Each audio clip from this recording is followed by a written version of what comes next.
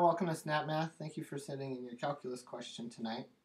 So we're evaluating x squared and taking the integral of it from 0 to 2. So the first thing we want to do is we want to take the antiderivative of x squared.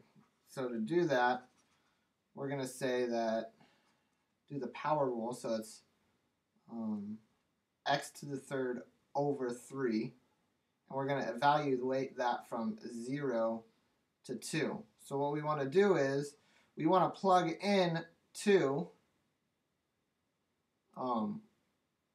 right here. We'll plug 2 into x, and then we'll subtract that and plug 0, or we'll subtract when we plug 0 into it.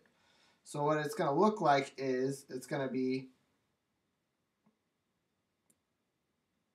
2 cubed over 3 minus, so we plugged in 2, and then we're plugging in 0 into that same function right there, and then that's what our integral is going to be equal to.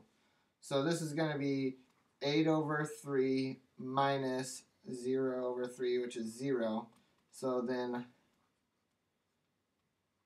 the entire thing is going to equal 8 over 3.